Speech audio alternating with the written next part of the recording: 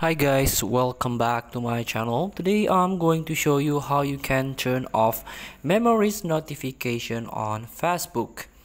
So if you feel you want to turn off memories because you don't want to see your memories, maybe you have bad memories or cringe memories on Facebook, you can turn it off the notifications, of course, by tap three star at the top of your screen.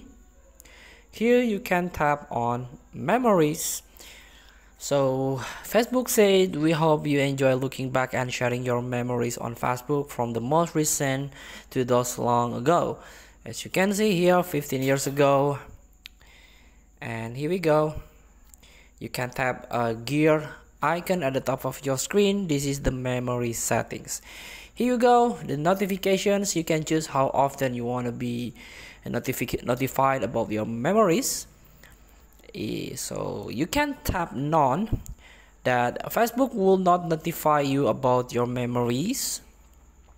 By default, it will be the highlight. Facebook will notify you only about special video and collection, but you can turn this none. So feel free to try. Thank you for watching. Don't forget to comment, like, and subscribe, and also click text memories.